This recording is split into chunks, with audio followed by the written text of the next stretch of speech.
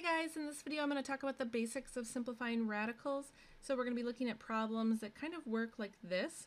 As a reminder, to get the most out of these videos, you want to pause and try the examples when prompted, and I do have free guided notes available. And if you could do me a solid, if you like this video, then please actually like it, comment with any questions or feedback at the end, and share and subscribe to this channel. Now, before I get started, you should already know a list of squares and cubes. So I want to just show you what that list is. If you don't know this list, I would recommend that you write it down. And even if you do know this list, you probably want to write this down on a spare piece of paper anyways, so you can pause the video and just write it all down. So I highly suggest that you have this list next to you while we do this video and while you're trying examples. You will see why in a few minutes, so you might have to back up if you haven't done this. Okay, so where we're going to start in this video is just talking about the multiplication property of radicals. So basically, if I have something like this, oops, sorry, not 3. So if I have like the nth root of a times the nth root of b, so you can multiply these together just by doing a times b. As long as they have the same index, you are totally allowed to multiply these two things together. All right. So, that being said, let's take a look at a few basic examples. So like I said, this is the cube root of 2 times the cube root of 3. So I'll just multiply 2 times 3 and I will get the cube root of 6. Or with the square root of 7 times the square root of 5. So again, I'll just multiply those together and I'll get the square root of 35. So, why don't you try these two and hit play when you're ready. So with this first one, this is going to be the cube root of, so 3 times 9 is 27. Although notice that you could actually simplify this, so this is now going to just equal 3. So sometimes that happens when you're multiplying things together. For this next one, so now I've got the cube root of 6 times the cube root of 9. So if I multiply those together, I get 54. Now, one thing that's maybe kind of interesting to think about here, and this will help motivate the lesson for today. So think about 6 for a second. What times what makes 6? Well, I could rethink of this as 2 times 3, right? That makes 6. And then notice this part here, if I break it up like this, works just like this. And I know what this equals, right? So this is the cube root of 27, so this actually equals 3. So an alternative way that you could actually write this would be, let's make this maybe the cube root of 27 times the cube root of 2. And then this is 3 times the cube root of 2. So this is what we're talking about in this video. You can break things up in strategic ways. So just like you're able to multiply two things together, you're also able to go backwards because of this property and break up different factors that are under a radical. So you can break up the radicand. And if you do that in a strategic way, then you'll actually simplify the entire radical, and this is what we're going to be trying to get to today. So what I want to do is I want to explain how to simplify the square root of 12. So what you have to do with all of these examples is you have to refer to your list of squares, cubes, and all the others and all that good stuff. So this is why having this in front of you might be handy. So we are talking about the square root of 12. So what you want to do then is you want to refer to your list of squares. So if you're dealing with square roots, you think about squares. If you're dealing with cube roots, you think about cubes. If you're dealing with quartics, so that's fourth roots, then you think about fourth roots, and so on. So looking at my list of just squares, so looking at this side here, all of the parts where this equals to, what's the largest number that will divide into 12 on this list? Well, that would be the 4, right? The 4 will divide into 12. Anything else will not divide into 12. So 4 is the largest number that divides into 12. So what I'm going to do then is I'm actually going to strategically break this up like this. The square root of 12 is going to be equal to the square root of 4 times the square root of 3. And then I know what the square root of 4 is, it's just 2, and I can't break up 3 any farther. This is kind of the basic idea. So let's try that one more time with the square root of 50. So again, you might want to refer back to this list here, and you're thinking of just the numbers on this side, what's the largest number that will divide into 50? That would be 25. So I want to break this up then. I think of this as the square root of 25 times the square root of 2. So this is 5 root 2. Just a note on how to make this look nice. You always want to have the number in front of the root. This just doesn't look right if you do 2 times 5. And sometimes what happens is people will get sloppy and they might do something like this. And then it becomes impossible to know what you're trying to refer to. So you want to write the number in front just to make it very, very clear what you're trying to do. So why don't you go ahead and try the square root of 20. So once again, referring to that list of squares, the largest square that would divide into 20 is 4. So this is going to be the square root of 4 times the square root of 5. So this is going to equal 2 root 5. So now I want to pivot. That was working with squares. So now what happens when I pivot over to cubes? So once again, I'm going to refer back to this list. And now I'm just thinking about cubes because I have a cube root. So in this list, what's the largest number in this list that will divide evenly into 54? Well, in that case, it would be 27. So if I go back to this, I'm going to break this up as the cube root of 27 times the cube root of 2.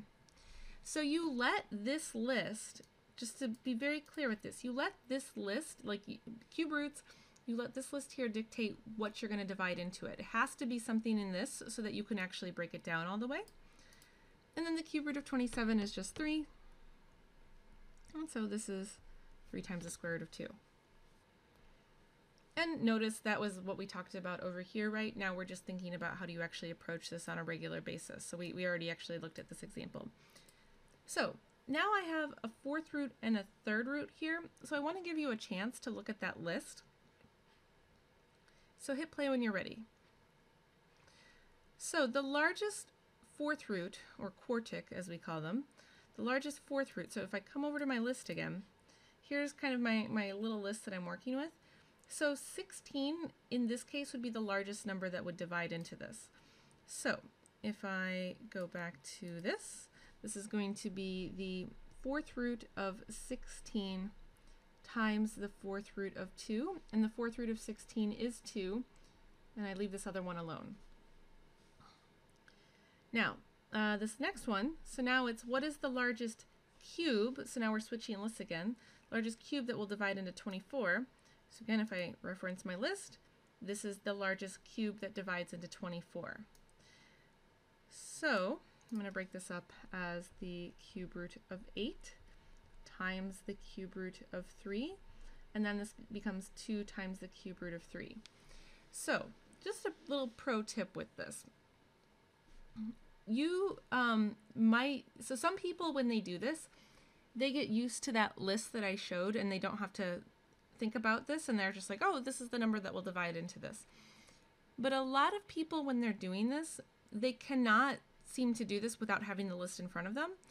So you might find that you always need this list in front of you because sometimes people just get so thrown off. It's so many numbers and you got squares and cubes and all this stuff. And so some people's brains, like they just kind of get really thrown off because it's so many different numbers to choose from. So if you are one of those people then that has to have this list in front of you and you have to think square root, let me look directly at my squares to figure this out, that's okay. Like do that. And when you get to the test, write down this list so that you have it in front of you so that you can continue to be the visual person that you are. So you have to totally make this work for you. I've seen a lot of people try to do this where they really need the list in front of them, but for whatever reason that when like the test comes, they're like, oh, I just want to do it all in my head, and it really throws them off. Some people are just much better when they kind of have the visual cues in front of them. And that's a big part of taking math classes is figuring out kind of how your brain thinks about things. So the next thing I want to talk about is just how to identify a simplified radical. So I have a list of 4 things of how you know if a radical is actually fully simplified. And we're going to talk about all of these things over the course of several videos. So the first thing is that our simplified radical will not contain any factors that are perfect squares, or any factor that are perfect squares. So that's what we're working on in this lesson. If you look at this, so this is not perfect squares, but these are, I guess, perfect radicals. So maybe I should strike this instead of calling this perfect squares. We'll say maybe perfect radicals. So a simplified radical will not contain anything that you can break down farther, basically. A simplified radical will not contain any exponents higher than the index. This is something that we're going to talk about in a second. A simplified radical will not contain any fractions. And a simplified radical will not have a radical in the denominator of a fraction. So these are the things that you're going to be looking for as you're simplifying radicals. Right now we're really just working on the first thing in this list. And then in future videos I'm going to show you how to kind of work with the rest of these. So just to kind of get your eyes used to this so that you know what you're looking at, I want to know, why are these radicals not simplified? You want to use this list here to kind of help you figure that out. Feel free to write down the list or write down the problems if you need. But looking at this list, why is this list not actually simplified? Hit play when you're ready. So for this first one, this one has a perfect factor, or something that we could break down farther. So this I know has the square root of 4 times the square root of 6. So this is exactly what I'm talking about. If you have one of these like factors where you could break down the radical farther, then that means it's not simplified. This one, so we're not allowed to have no radicals in the denominator. Then the next one, you're not allowed to have any fractions also. So a radical is not simplified if it has a fraction under it. And then this last one, so the 8 can be broken down farther, so that violates one thing on the list. But the other thing I want to point out here, so this 8 here, anytime, so these are going to be things we talk about in future videos, but anytime you see an exponent that is higher than this index, this also means that it's not simplified. So this is actually one of the problems here, as is this. Okay, so with that in mind, let's go back to practicing this a little bit more. So I guess this first one I already kind of did for you, right? So this is the square root of 4 times the square root of 6. So this will be 2 root 6. But the rest of these, just go ahead and hit pause and go and look at that list again. Look at that list if you need to. So for this first one, so the largest perfect cube that goes into this is 8. So this is going to be the cube root of 8 times the cube root of 4. So this comes out to 2 times the cube root of 4. Now for this next one, this is going to be the 4th root of 16 times the 4th root of 4. And so then this equals 2 times the 4th root of 4. So as you can see, as you start thinking through some of these powers of 2, this can get a little bit dizzying. So again, you might have to just have this list in front of you so that you can really think through this. And some people, after they've worked through this for a while, they don't need the list anymore, and some people always need it. So it's just, you do you, you know? The other thing I want to point out here, make sure with your radicals that you're making it very clear what these numbers are here, and that it's very clear that it's like inside the radical. A lot of times when I look at this stuff, I will see people write like this, and now this becomes kind of hard to tell, right? And depending on what numbers you're using, this can be very difficult to tell. Another thing I notice a lot is that people will just drop the number out here, and that's also kind of a big offense if you think about it. So I have one more set here, so go ahead and pause and hit play when you're ready.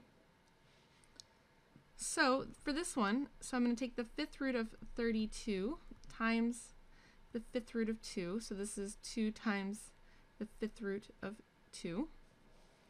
For this next one, so this is going to be the square root of 25 times the square root of 10. So this is 5 root 10. But now notice if I take the cube root of this number, now this changes the problem. This will be the cube root of 125 times the cube root of 2. And so then this equals 5 times the cube root of 2. Okay, so that covers all the examples that I have for this particular video. In the next video, I'm going to look at working with variables, and in other videos I'll have ones dealing with all the other things that we can't have on that list. So just as a reminder, please comment, like, and subscribe if you found this helpful, and I'll see you guys next time.